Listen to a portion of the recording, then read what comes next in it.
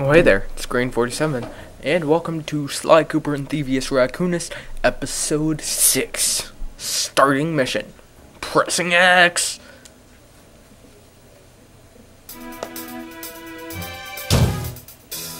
It had been a while since I'd been back in the U.S. Next up, the notorious Muggshot. Ruthless muscle of the fiendish five. What he lacked in brains, he definitely made up for in brawn. Turns out he wasn't always that way. He grew up as the run of the litter. A neighborhood weakling. The only friends he could turn to were usually found on the big screen. It was there that he spotted his first gangster, and he knew instantly that that's what he wanted to be. He spent the rest of his youth working real hard to get there, fueled on his dreams of great power and respect. With enough perspiration, he realized that dream. He'd become a hard-boiled, street-brawling, tough-as-nails gangster, ensuring that he'd never be picked on or pushed around again.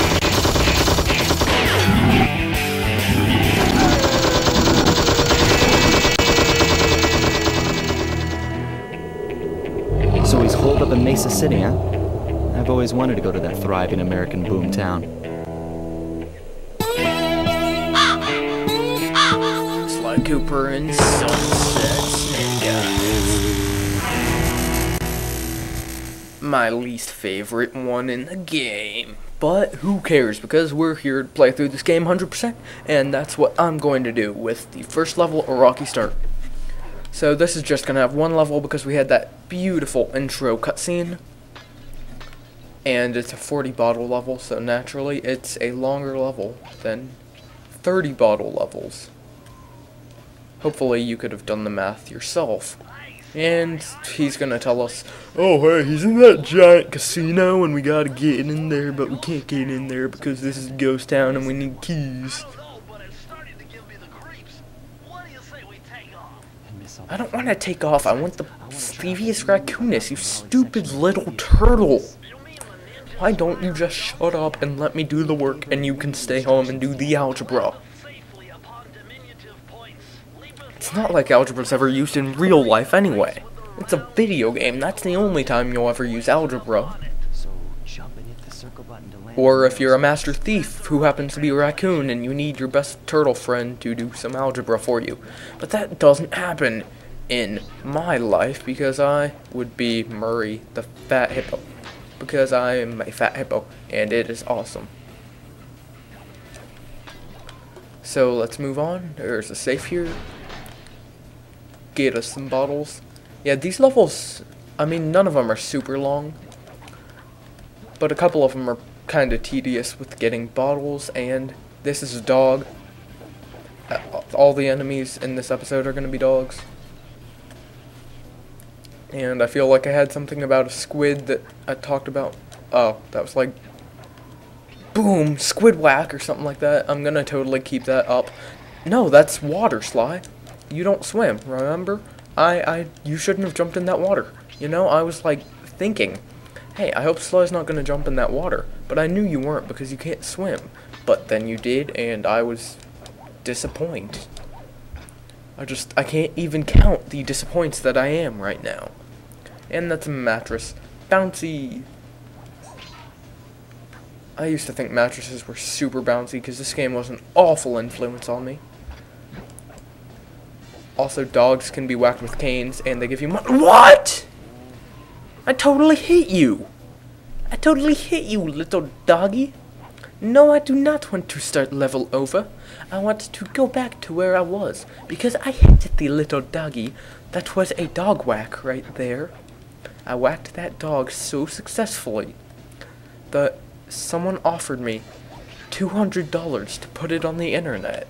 And I'm like, hey, I'm gonna go ahead and do that for free. But the person's like, what about $400? And I'm like, I don't think people should have to pay to view my dog whacking skills. But I ended up selling it to her for 2 squids and a hook, and it was all worthwhile because I ended up getting it for free. Oh no, you're a bad guy. You're the whack-a-dog. He's a wackadoodle. My mom says that word all the time. Wackadoodle.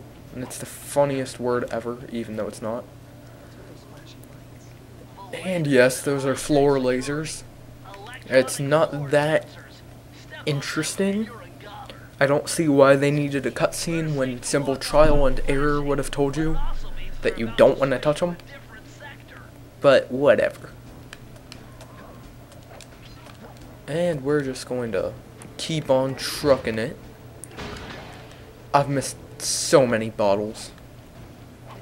I can't even tell you how many bottles I'm missing right now because I'm not sure. When it's flashing, you can walk on it, so it's pretty overpowered. Oh, whoops. Oh no!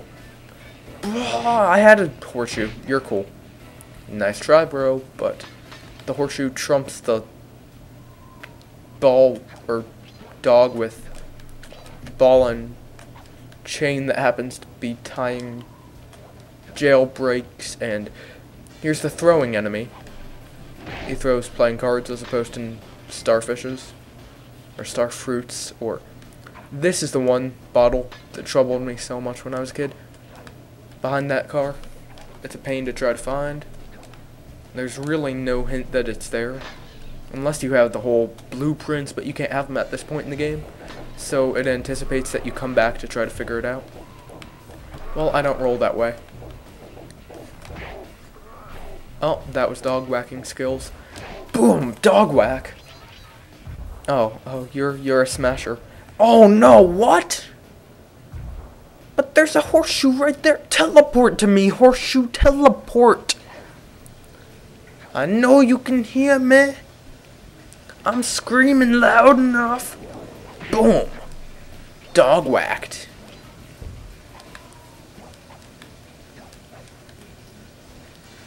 No poker for you. This is family friendly, YouTubes. You can stay there and chew on your bone because I don't care about you. Though I nickname you Boney because you have bone and you are bony.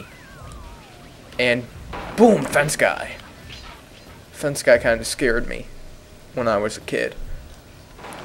Boom, more fence guys, but there's 2 fence guys this time, so they're twice they scared me as a kid. Hey, so this is a difficult thing, and I almost missed it, but I didn't. And it's where the actual thing is. So I didn't actually almost missed it because there's nothing there to almost miss. That, on the other hand, is not an easy thing to get onto. He says as he does it perfectly. Oh, these are smasher plates. Oh no, I don't want to be under there. It's kinda hard to do on a TV with bad quality because I need to find a way. I guess, like if I bought a PS2 as video cable, but I'd have to buy one for every console that I plan on doing an LP on, and that would just get expensive. So here's what I'll do. I'll not do that, and, well, I'll get back to you. I see more bottles. Not bottles the mole. Bottles the glass things. Did anyone even get the bottles the mole reference? Oh, what? I missed 4? 4? It's over 3! I kind of failed that miserably. Let's go back in. So here we go. With my bottle finding skills. I told you I missed some bottles, I just don't know where they are. Oh, there's one. Convenient. No! It's inconvenient. Yeah, that doesn't work at all. Was there a safe somewhere? Yep. Chug yes to.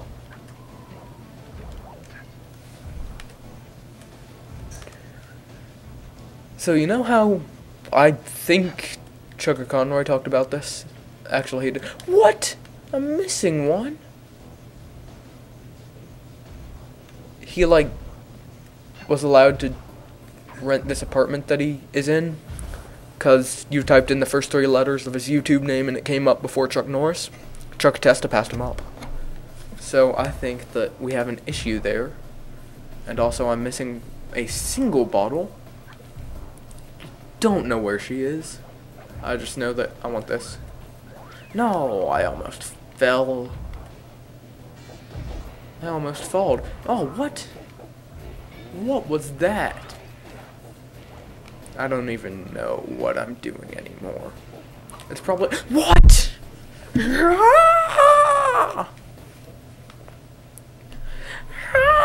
This is such a long episode, and I was talking about how, oh, none of these levels are super long or anything, you know? They're just sometimes tedious when bottle finding, and then I die 4 times. Die! No! That's not what I was trying to get accomplished. That's closer to what I was trying to get accomplished. Over here. And yeah, this is that one that I said super hard to make or to find. Super easy to miss. Well, naturally, that's one that I'm not having the issue of missing.